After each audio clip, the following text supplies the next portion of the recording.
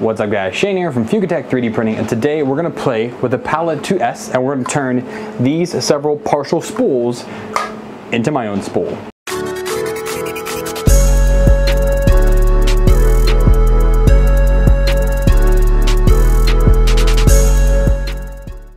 Welcome back guys. So yes, I do have the Palette 2S. I've had it for a few months now actually, and I did a bunch of test prints with it and kind of been playing with it a little bit more.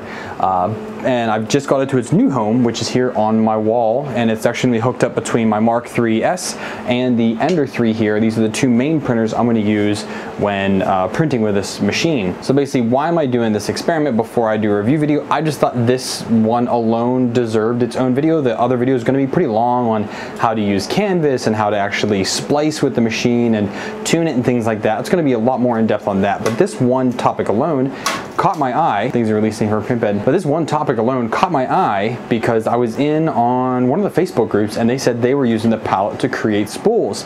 And due to the current, world issue, everyone's printing PPE. And I went ahead as well and I printed a 400 for a local hospital that needed some. And I'm left over with several near incomplete spools. Well, I don't want to waste filament, especially if they reach out to me again and saying, hey, we'd like you to print some more.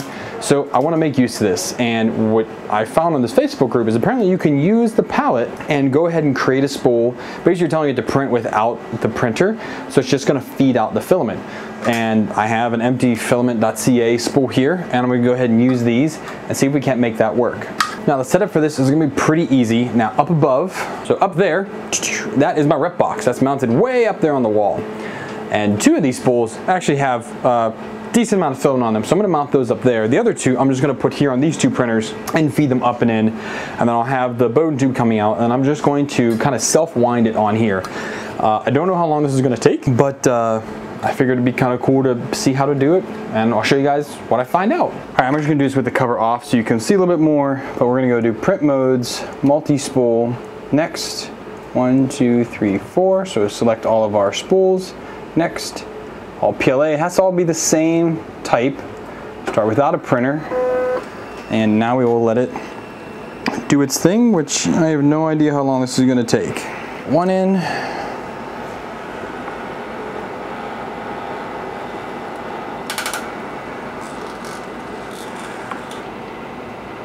So you can see it pulling each of these in as I give it a little nudge to push it in. And then number 3, and number 4. All right, so now it's starting the multi-spool, and it's gonna count how long my filament is, which is pretty cool. So it pushes it up and around. This is the buffer chamber, and it's now pushing the filament out. It's taking all of roll 1 in, and it's gonna take that all until the end. So once it starts coming out of the Bowden tube here, I'm going to get my other spool ready, and then I will start spooling it once it gets enough out of it. But yeah, this is going pretty quick. So we've already got a meter of filament created. Now you can do this with the 4 spools. You might be able to do it with more, I'm not 100% sure, but at least with the 4 spools, I guess you could just keep it going, just reload one of the spools back in. So just while this is going, there are other modes that this could actually run. So there's the random, so it will just make random segments of each color and kind of do info like that. It can do selected lengths as well. So there's actually quite a bit that this thing can do when it comes to multi-spools. It's very, very simple too. Now the only problem I've had so far has been with white. White has not wanted to splice well for me at all. I don't know why. It's just, I don't know. It just doesn't like to splice well with other colors. I had issues when doing some of my test models, and I only noticed because I was using white when I was doing my test models. Is the only one that I had a problem with, which was really a bummer because it really limits things. I don't know if that's just because of the settings I was using, but I just know that white was the one that gave me the most issue. So I'm going to stop talking, I'm going to let this run, and I'll let you guys watch, and we'll see what happens when this is all done.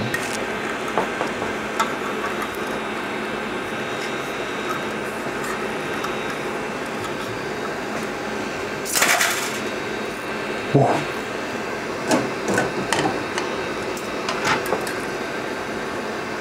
All right, so here it is at the end. It cut it flat, and now it's heating up, and it heat up one end, and then it shot spool 2 down and is now joining that. Now it's cooling, that's why I got real loud there. And now it is cooling inside that splice core. Okay, now it's feeding it along, and the splice is complete.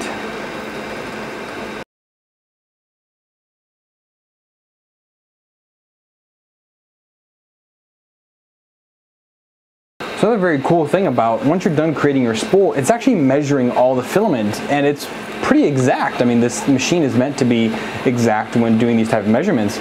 So you could just put a note here on the side of your spool, oh, I've got 20 meters or 5 meters or whatever you have, and you'll know exactly how much is on there. So if you need to do a print, a one-off print, a prototype, oh, this is gonna take 20 meters of filament, well, I've got 22 on this spool, hey, that's a good use of it then.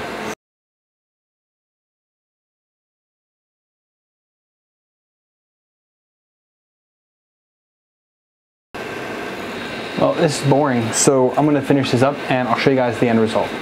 All right, so I just finished and now this came out. So it says run out. One or more filament inputs have run out. Would you like to reload any of the inputs? And as you can see, all the ones that have run out are all flashing, so it's all 4. If I scroll all the way out, you can see there's just the tails of each of them. So I could say yes and load more in if I want to, but for right now I don't. I do have some more partial spools, but I think for right now getting these 4 onto 1 is a great success. So I'm going to go ahead and hit no. And then power's clearing the filament, and now it's feeding the rest of it through the buffer here, and I can finish pulling it out once it does that. There it is, and I've got it out now. Wait. And there, yeah, okay. Shame from the past, pause.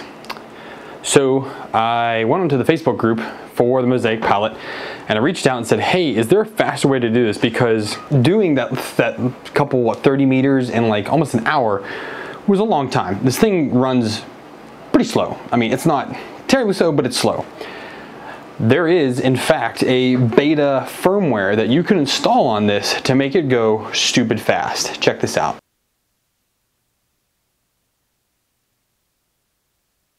But yeah, so you saw how fast that was going.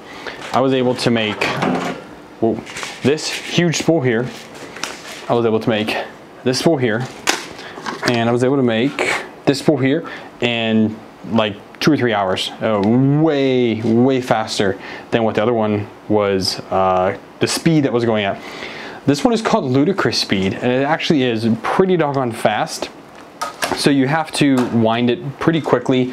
I did my best to keep my winds as straight as possible for all of these. So what I'm going to do is eventually I'm just going to get a couple spools of a bunch of the filament. So I've been using all of my old MakerBox Easy boxes and some Mondo boxes, taking all of the big Easy box ones. Well, I have the Explorer, the everything box. But either way, the Easy box has these huge spools of the PLA, and it's Easy box, so they're all PLAs. They're all by the same company, so they mend together pretty well. Now I've only had, I think, one issue, but I was able to resplice it and it was no issue after that. But yeah, so I'm putting all these together, put each of these on rolls, so 4 rolls of these onto a spool, and then I'll attach it to a big one. It's going to take a while, it's a long way around, but it's the fastest way to reduce the amount of issues. I did run into a few clogs here and there, but it was pretty easy to just remove the screws and pull that off, pull out the clog, and start again. It did suck when it was like the middle of a big roll like this. Like this is pretty heavy right here. This is, I think, 150 meters on this spool. So it's going along pretty good, but it just takes time to do. But ludicrous speed really helps. So what I'll do is I'll leave an email link down below that you guys can email. It's Johnny at Mosaic, and he's the one that has this beta firmware. So if you want to try it out, you can, but remember, it is beta. It's not production yet. So things I want them to do with this is I would love to have some type of speed adjustment on here. You can speed it up or slow it down.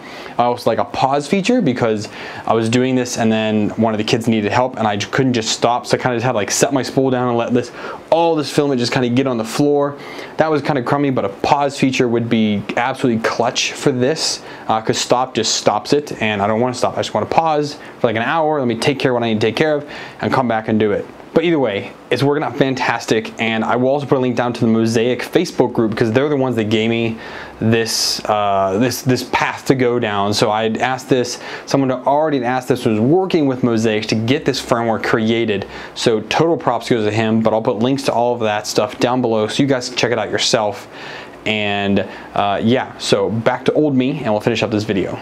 All right, so I lost that ending file from like 2 days ago. I don't know where it went, but that's okay. So either way, this is a really cool feature. You guys should check it out if you have this machine, or if you're looking for something to be able to do more than just multicolor prints.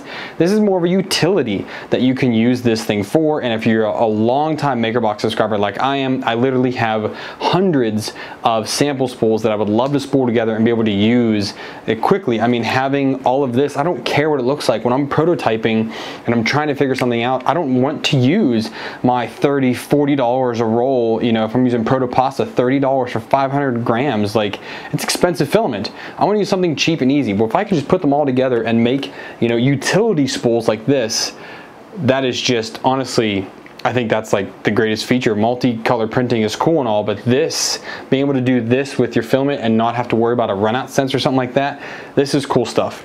So I hope you guys check it out. Make sure you check out the links down below. If you want to see this, make sure you see the links for that down below. I do, before I leave though, I have to thank 3D Printing Canada for giving Mosaic Manufacturing my name to let me try this out. They're the ones that advocated. They love my videos. They've actually supported me for a long time. And I have some pretty big projects coming up with them, as they sent me 20 or 30 some different colors of filament to use with this. They were awesome. So I have to thank them, and I have to thank Mosaic Manufacturing for sending this to me. I'm sorry this video is a little bit later than what I was hoping it was going to be, like, but this isn't like the unboxing video. This is more of just like a, hey, it's a cool feature, check it out. But yeah, this video's gone long enough. So thank you to all of them, and thank you to you guys for watching. You guys are awesome. I'm coming back. Content's coming soon, and lots of it, stuff I already recorded, and new content like this. So make sure you guys subscribe. If you like this video, give it a like. If not, hey, I understand. If you want to help out, again, check those links down below, and that's going to be it. So you guys are awesome. Thanks for watching, and until next time, happy printing.